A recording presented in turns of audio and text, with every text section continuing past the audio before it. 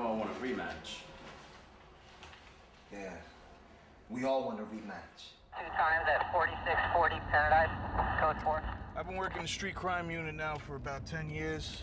Brooklyn, Williamsburg. There's a lot of change that's going on in the neighborhood now. It's become gentrified somewhat, but there's still pockets here and there that have the older element. When I first got on the job, about 9 years ago, from that building there, a guy came out on fire, and my partner went after him to see what was going on, and he sliced my partner in the neck. That shows you what kind of neighborhood it was. A lot of prostitutes, street gangs, things of that nature, drugs, a lot of drugs, and slowly but surely, when property started going up,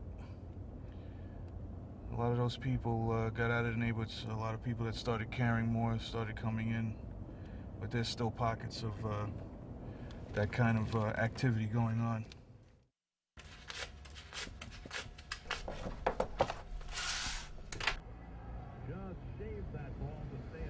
You always got to keep your eyes open.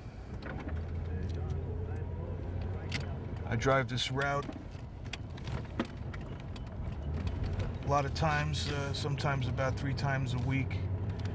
Yeah, they always try to get you to change so you don't become a fixture where if the bad guys are keeping a surveillance on you, they can't pinpoint when you'll come around.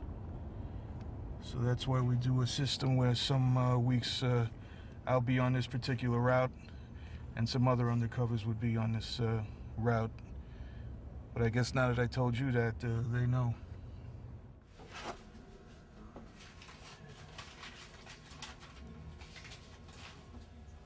Want some help, man?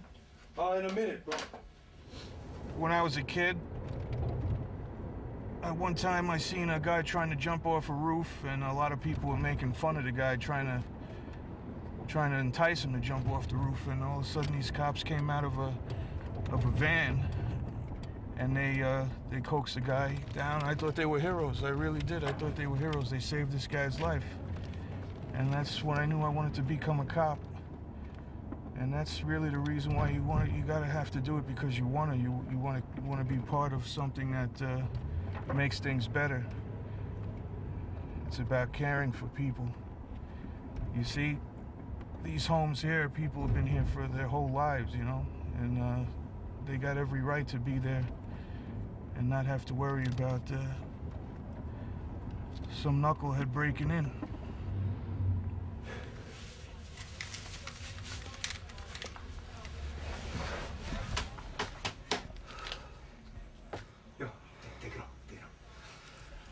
Come on, shh, with me. You see the gun, right? Yeah. Okay, I'm gonna make a turn right over here. This is, we got a call about 2 hours ago about the ladies hearing some kind of dispute going on outside of a place over here. Take that money that you have behind the counter and just put it on top of the counter. That's it. Put your hands down. I think we got something over here.